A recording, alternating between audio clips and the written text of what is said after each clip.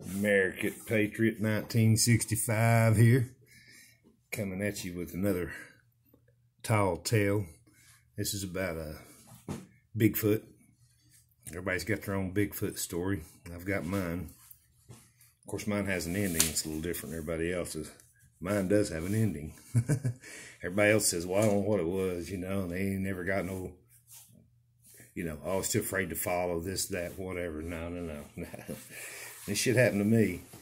I was hunting, and even though I only had a crossbow with me with a single arrow, I had kahunas the size of basketballs back then. So I was hunting one morning, working my way up towards this bluff. And of course, it was still dark. It wasn't daylight yet, and I had a old cheap headlamp on. It wasn't too bright.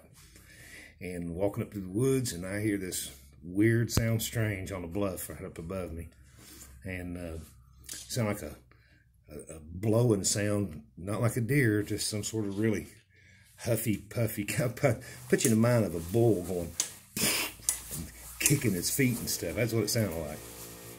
So I walked on up the woods just a little further, and I kept hearing that, and it was getting closer and closer. And I stopped at the bottom of this bluff, and this bluff is about 15 feet high. You know, it's well above my head. But as you go further down the mountain, the bluff's at a slight angle.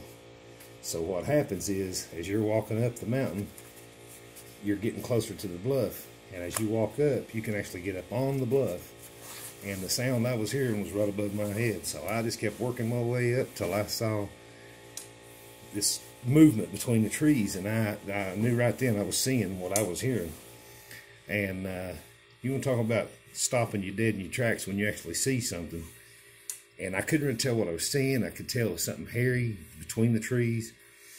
And I sit there and I pulled my crossbow up real slow. I was looking through my little scope, you know, and I really couldn't tell anything different there.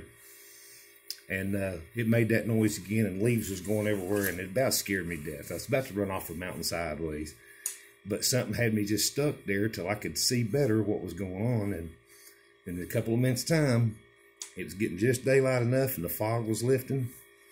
And out stepped behind these trees was a donkey, a great big mule donkey thing, and it was sick. And you know the old saying, sick as a mule. It was right. This mule was coughing, and every time it'd cough, its head would go down, leaves would fly everywhere, and it would shudder and shake and go on. It was making awful racket ever was. Long story short, this Bigfoot turned out to be a mule up on the side of the mountain that probably had wandered off to die. And if I hadn't, you know, as bad as I felt for it and should have put it out of its misery, I didn't, because I didn't know who it belonged to. And you never know, it might have sounded like that all the time. For all it might be an 80-year-old donkey.